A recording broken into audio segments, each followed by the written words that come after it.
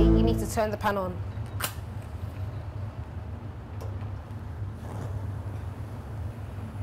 Into the pan, you're going to add in some olive oil and a little bit of butter.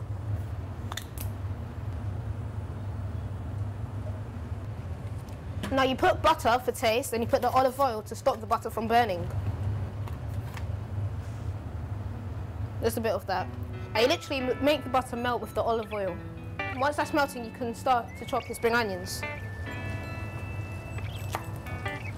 Traditionally, for chicken liver pate, you don't necessarily add in spring onions, but I feel as if spring onions just give it that little extra something that it needs.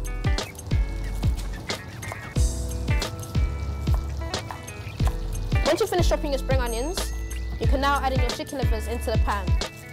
You just want to brown them off, just till they get a nice colour on them.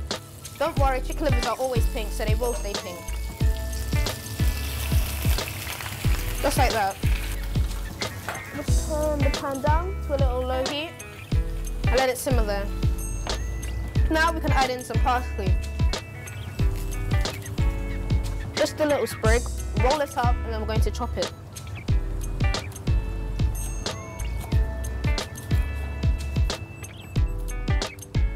Now you can do your garlic, peel the garlic. And whilst that's browning, you're going to just leave it on its own, then you're going to flip it once. The reason why I love to make chicken liver pate so much is just because of the taste it has, and it goes really, really well with any type of meal. So whether it's rice, whether it's pasta, whether it's bread, garlic bread, anything it goes well with. Just chop it, just like that. Once that's chopped, we can now turn the pan to a little bit more of a high heat. We can now just go in there with our spoon, since it's now browned. As you can see, you get the beautiful livers, nicely brown, and they should be golden on the side. Just like that. Whilst they're like that, we can now just quickly give your garlic a nice little chop. Just like that.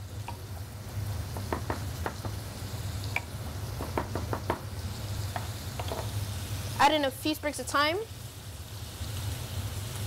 Just like that. And we're going to add that in with it. Just let the livers get nicely browned. And now we can add in a little pinch of black pepper. And also a little pinch of salt.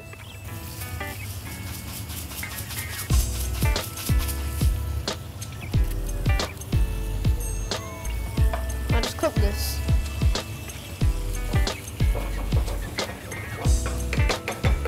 So now we're going to add in a splash of brandy. If it catches, well done.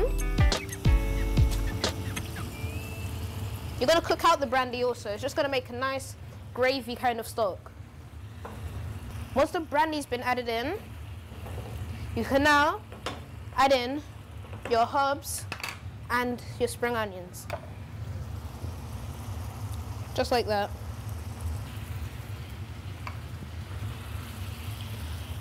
Literally just cook this down, just till everything gets a little wilted, until you think that your chicken livers are cooked.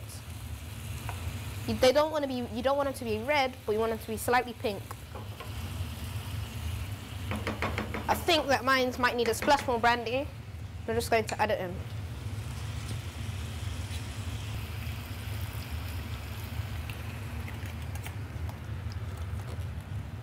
They can really get the smell of it. It smells amazing, honestly. You get this beautiful chicken livers cooked with the alcohol. It's a bit like a bourguignon of some sort. However, you cook out the brandy, so all you really get is the taste, but you don't necessarily get the alcohol of it. That is beautiful. Now literally just leave it on its side to cook, gently, and in the meantime, you can just sit back and watch it.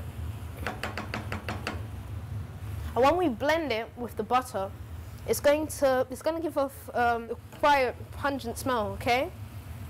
But don't worry, chicken livers always do that. If they smell fine before you put them in the blender, then it's fine. This is beautiful. As you can see, the chicken livers are starting to give us some blood. That means that the chicken livers are starting to cook now. If you see them starting to give off blood, that means that they're just turning pink, which is what you want them to be. Literally, you can just feel them, and if they feel a little bouncy, that means they need about a minute or two. And if they feel them and they're firm, that means they're perfect. I think that mine are a little bouncy, so I just want to get them quite firm. As you can see in the middle, they're red, so you want to cook it out a little bit more. I'm going to turn my pan a little to the high, just like that, make it bubble a little bit quicker.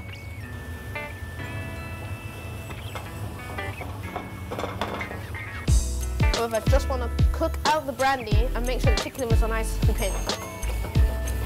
Make sure it's nicely reduced. This is kind of what makes you so passionate about food. You know, it's these little things like this. This is a French thing. The French are very well known for adding alcohol and wine and brandy and things to their food.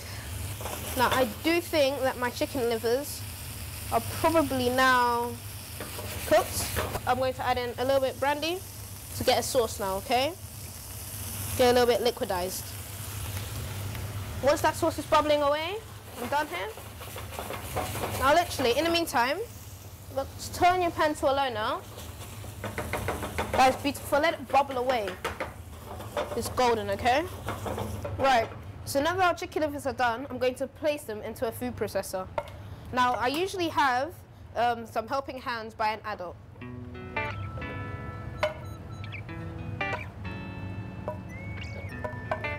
Just like that. Now once it's done like this, we can now just put the food processor on it and blitz it. Now you don't need to bother about cooling or anything like that. If we just blitz it straight away, it'll be fine. Now you really want to blend it, and you don't want to have any lumps in your chicken liver pate. I don't like lumpy chicken liver pate, so I just want to blitz it properly. Now just like that, once it's done like this, I'm going to add in my butter.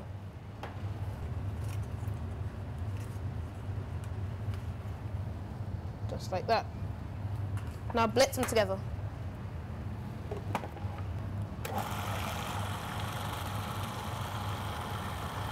Now don't worry about the butter melting, it's going to be fine because when you put it in a refrigerator to set, it will firm up.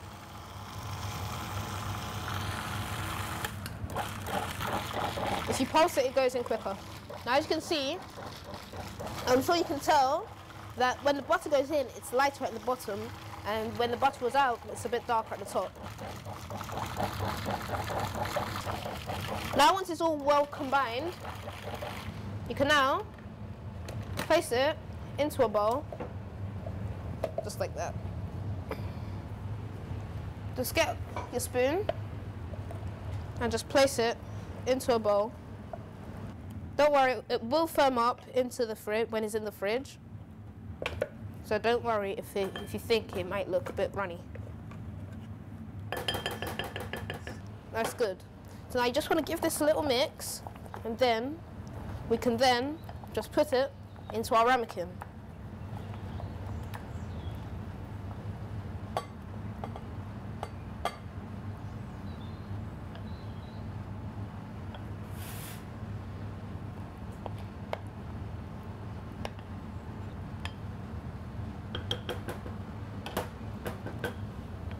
Even it out, make sure everything's nice and leveled.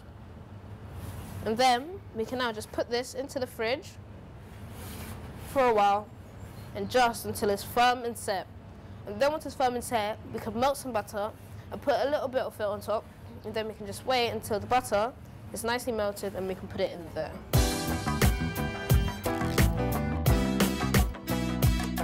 We have just made the chicken liver pate, and now we're going to make the garlic bread for beside it. Firstly, you have to get yourself a baguette, a bit like this. And then just chop diagonally into the bread. Just like that. You want to get a nice diagonal slices, a bit like that, okay? Then you just keep going till you have the amount that you're going to use. Now what you're going to do is you're going to get your butter and mix it up Just like that. So try and loosen that up a bit. Just like that. You want it to be a little bit loose.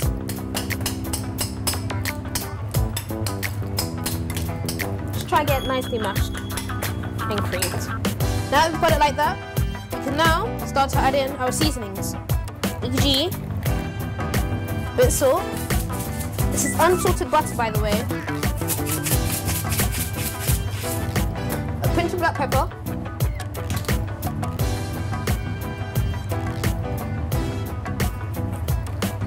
You're going to chop some garlic and serve it beside it.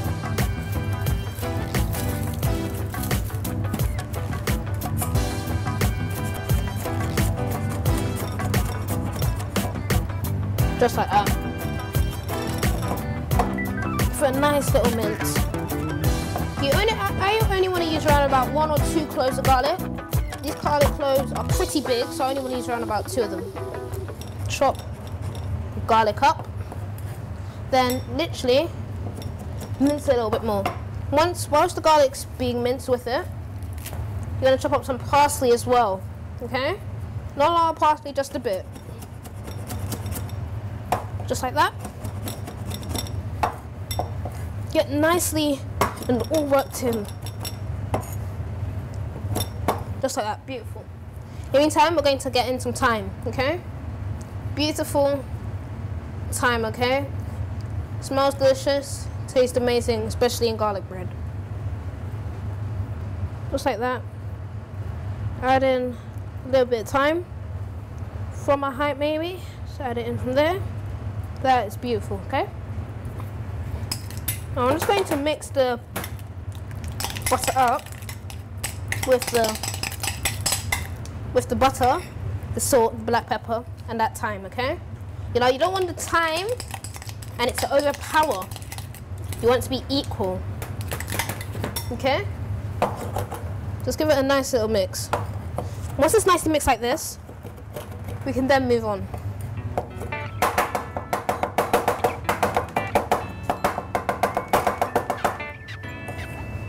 Throw in your parsley or garlic that have been nicely minced together. Just like that. And from my height a bit, and a dash of it from my height.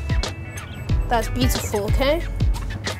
That's golden. Now, just give that another little mix.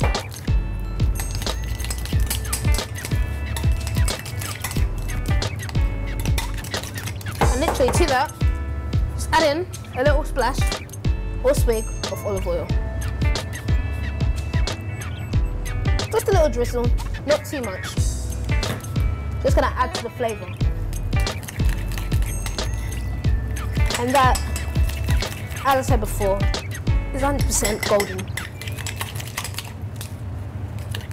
Literally, that is what you want, okay? You should have a nice herby type butter, like that. Should be thick and creamy. Now that we've done that, we can now start to layer it on the bread.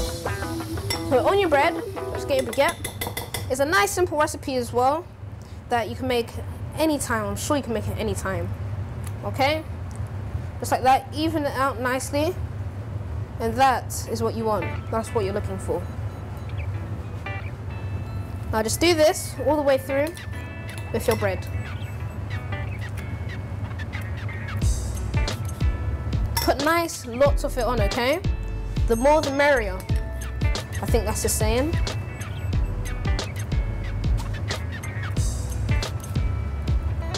Just like that. Now literally, now that the butter and everything's been added to it, we can now just prepare it and put it on our baking dish. Right, here's our baking dish. We just place it on, just like that, nice and evenly, so that they all get a chance to bake. You can maybe add in a little bit more, judging by the butter that you have. That, ladies and gentlemen, is beautiful.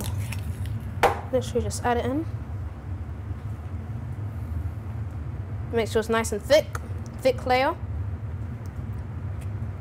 Just like that. We're going to put this into the oven for 180 degrees for around about 5 to 10 minutes. Right, now that our garlic bread is in the oven, I think that I'm going to go check on it.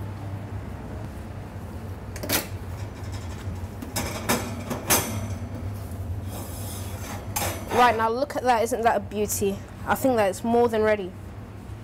Right, well, I've just got the pate from the fridge and it looks pretty set to me. Now is the ultimate test.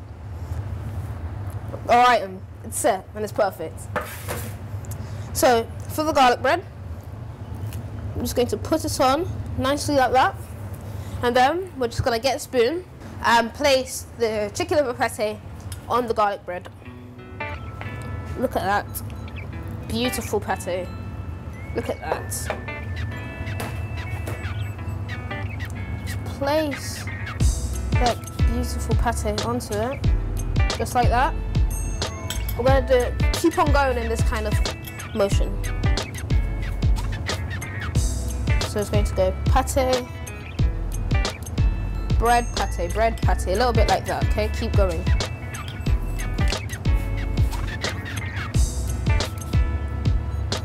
Just like that. Just give it a little bit of height and volume. Again, do the exact same thing with the pate. And you're just going to keep going. And last but not least, the last one. Okay then.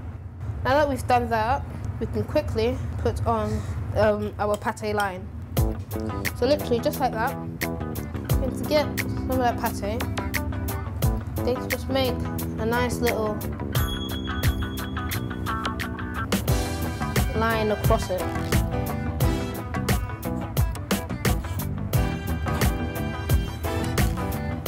Just keep bringing that line down. It's a little hard to do, I'm not gonna lie. Just till we have it nicely done, like that. Then, for a garnish, but this is obviously optional, you can add in a little bit of parsley. Just like that. Just a little drizzle, just like that, in and around the board or the pate.